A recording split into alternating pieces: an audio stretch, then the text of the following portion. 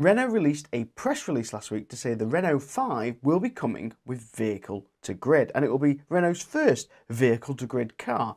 And however that might be true, the whole press release in my eyes is Vapourware. So today I'm going to be going through why that's Vapourware, using some internal sources I've got around all the EV industry and some leaks have been provided to tell you what I actually think this Renault press release means, what it actually means for the Renault 5 and what it will actually mean for existing Renault 5 Megane customers that are hoping that vehicle to grid may come to their car. If you weren't already aware, at the bottom of YouTube there is chapters to skip to different parts of this video. Now if you go to the chapters now, you can skip past my explanation of what vehicle to grid is. But first I want to explain what vehicle to grid is for the people that don't understand.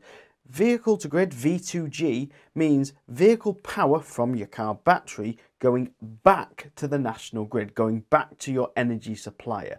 And then we have V2H, vehicle to home. That's power going from your vehicle battery to your home, so supplying loads in your home like the oven or various other appliances.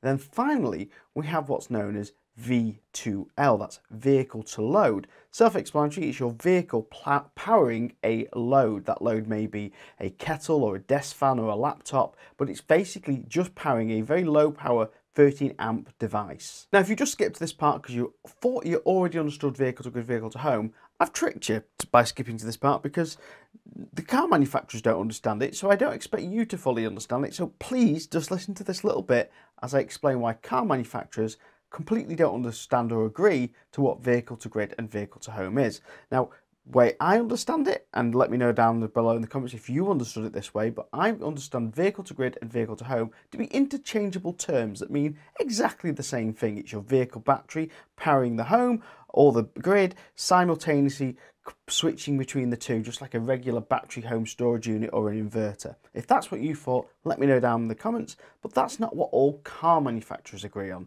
Some car manufacturers believe that vehicle to grid is the car powering the home and the grid, but it's one technology. Vehicle to grid is that one technology that does both. Some of them believe vehicle to home, V2H, is the car only connected to house loads. That means there's no grid connection. These house loads are on a separate diverted backup system that is only powered by the vehicle to grid home system. Now, a system that does something very similar to that is the Ford F-150. That has a specialist wall box that basically takes the power out of the car and powers devices in the home on an island system. So it separates it from the grid when that system is plugged in, so the house and the car loads are not joined, and those special circuits are powered by the car for emergency backup use, which in certain states in America where they're common for blackouts is brilliant. But here in Europe, where blackouts are a little bit rarer, it seems a little bit pointless. Next, we have the two methods of vehicle to grid, vehicle to home. Vehicle to grid can use AC or DC power to power your home. Now, essentially, the battery power in your car is all DC and the home power is all AC. So we need to get that DC to AC by various methods. Now, in the early days of vehicle to grid, vehicle to home, you did this with a CHAdeMO connection and a special wall box system that basically converted the power from your car and got the car battery DC into the charger, and that DC charger converted it back to AC to then put it into your house. Now, what this allowed was the vehicle to grid, vehicle to home system to simultaneously work all the time perfectly. Now, some manufacturers have decided that maybe they could use the vehicle to load system in a vehicle to grid capacity. That is using the car's onboard charging system to convert that DC power on board the car to AC. Now, this is what seemingly the Renault document seems to sort of go down. Now, there's a reason I think that's absolute vaporware and a load of rubbish, and there is reasons why DC chargers in this manner are better, and AC chargers I don't think will be the be-all and end-all future. Even though it sounds better, I don't think it's the route most manufacturers will take. Now, there's a couple of advantages of doing it by the DC route, and that is hopefully by the end of this year we will see the first DC CCS charger and an agreed standard by all manufacturers to use for the DC CCS technology. The problem with the AC one is that not only would you still require a specialist wall box, but the likelihood of all car manufacturers using the same integration and wallbox systems is very unlikely. Now, the Renault press release says that Renault 5 will be the first Renault with vehicle-to-grid technology, and I think this is marketing spin. What I actually think that the document should say is it will be the first Renault from launch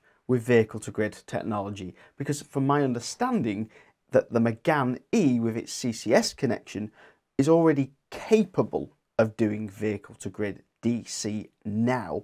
The question is, will Renault allow the Renault Megane E to do vehicle-to-grid with just a software update that's free for customers, or will they charge, or will they only allow it on new cars that they start selling? Comments in the section down below. Now, the document that Renault provided to the media is full of rendered images. These rendered images don't show you any physical products that have been made, physical hardware. It doesn't tell you anything. Now, I do believe that the Renault 5 will look identical to what the concept did on the exterior. The interior, I believe, is going to be slightly different, as you'd expect, but the exterior will be exactly as you expected. They've already got some already on the road that are in testing, so they don't need these rendered images if the car is at that stage. So why have we got rendered images? Well, we got these rendered images because the company that they say is going to make the AC charger, and there's a rendered image of this AC charger that will do vehicle to grid. It's an AC charger, and the company that are making this charger, from all respects I can see, is a French-based company, and it has made no hardware ever. It's a software company. It's a software company that are suddenly going to make a very complex piece of hardware to work with vehicle to grid on something they've never made before, and they're going to produce it in a lot of numbers for a worldwide for the Renault market all over the world to do vehicle to grid, and they've never made any before. This seems to me that there might be an alternative motive. Now, let's theorize, and this is my personal guess. I don't think it's true. I'm just theorizing with the audience. I want you, the audience, to suggest what might be possible.